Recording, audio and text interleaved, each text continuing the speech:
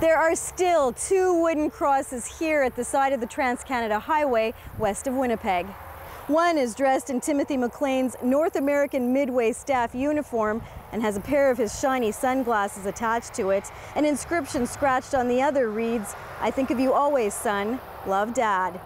This is where Greyhound bus 1170 came to a stop 10 years ago after Vince Li violently and viciously attacked his seatmate. Shocked and traumatized passengers called police. This woman was on the bus. I thought it was just one of those scary movies. People not doing anything on the side of the road. It felt like no one could do anything to help me or help others to get away from it soon enough. We can't identify her under child welfare laws. She's lost guardianship of her daughter because social workers say PTSD and mental illness stemming from that bus attack make her an unfit mother. I'm constantly waking up depressed. How can I wake up and be fine with just being there and not getting the proper help?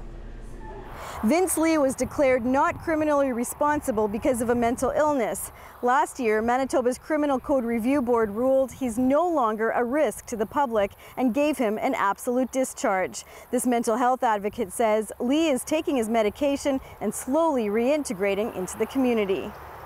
He has been a model citizen.